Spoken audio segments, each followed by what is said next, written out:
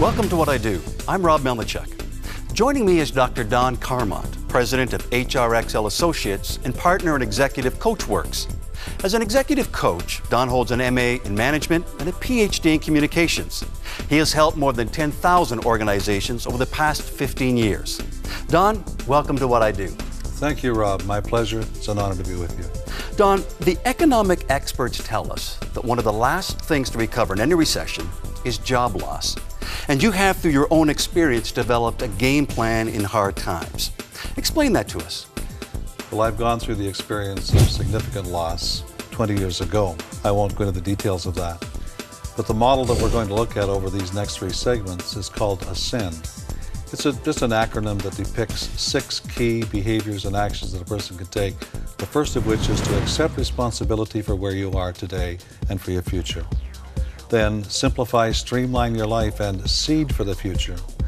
Connect with your passion, with your purpose in life, and then explore and expand every opportunity possible, nurture your network, and then dedicate yourself with discipline and drive to make it happen. Therefore, Don, as an executive coach with your model, can you tell us how God wants me to think relevant to His economy, especially during a downturn? The tendency, the natural human tendency in times like these is to immediately point the finger of blame. And when I blame others and I look externally, it's disempowering because I've surrendered control to the external world. It's first of all accepting responsibility by saying, I am where I am because of choices I've made. And that's not to say that the actions and behaviors that other people have engaged in has not informed or impacted where I am, but nonetheless it's the choices I've made. And it's empowering to accept responsibility because the word responsibility means I have the ability to respond, which is totally different than reacting. But Don, what if I personally believe that God has led me to this particular place of employment? It's interesting because many people will believe that's the case. And somehow we've westernized our concept around what it means to be led of the Lord with the assumption that if God leads me somewhere, then the path is going to be that of prosperity, peace, and plenty, and happiness. But the Scripture gives great evidence, not only in the life of our Lord, but Old Testament characters, New Testament saints, each of whom, the leading of the Lord, their lives didn't turn out to be a rosy pathway. There were lots of trials and tribulations and tests along the way. So if I accept the fact that I as a person have made certain choices, then actually how does that help me? It empowers in this respect that I'm no longer blaming. But when blame is internalized, it distills into a sense of shame, and that's disempowering. When blame is externalized, I point the finger, I get angry at others, and in either case, I'm surrendering control to the situation and I'm not able to respond, but I'm in a reactive mode. So it's empowering to the individual to be able to say, I am where I am because of choices I've made, and I now can choose my future. So if I'm angry or I'm pointing the finger, God in essence doesn't want me to react to a job loss because then it puts me in this blame category of those who I'm assuming have hurt me. Precisely.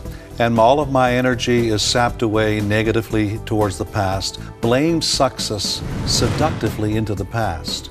And there's no future in the past. I can't live in the past and at the same time be shaping my future. Don, the second letter in ASCEND is the S, and it means to simplify and to streamline. So tell us, what steps can a person take to streamline and simplify their life when it comes to job loss?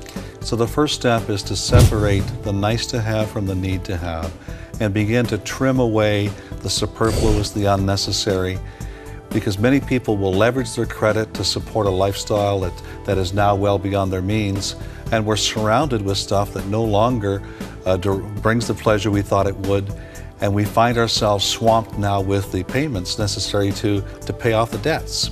And so it's give it away. Part of simplifying and streamlining is the opportunity to seed for the future by giving to others. Now, you mentioned seed for the future, but if many people can't or think they can't seed for the future because presently they're financially strapped, then what do? You know, one of the best Christmases I ever had is when I had nothing. I had no money to buy gifts, and I gave out of the limited store that I have. Everything, all my possessions in those days, I was able to get in a small U-Haul trailer. but I gave gifts from the stuff that I had. And all of us have stuff that we can give to others, people that are more needy. If you're out of stuff, you can now give your time, your talent, your service as a volunteer. There's hundreds of organizations that can use volunteer services. And so we can always seed in some way by giving. And when we do, we're seeding our future and planting seeds that will come to fruition and harvest someday. Now, you also mentioned in your article this term closure. How does closure within this topic of streamlining and simplifying your life fit into the big picture?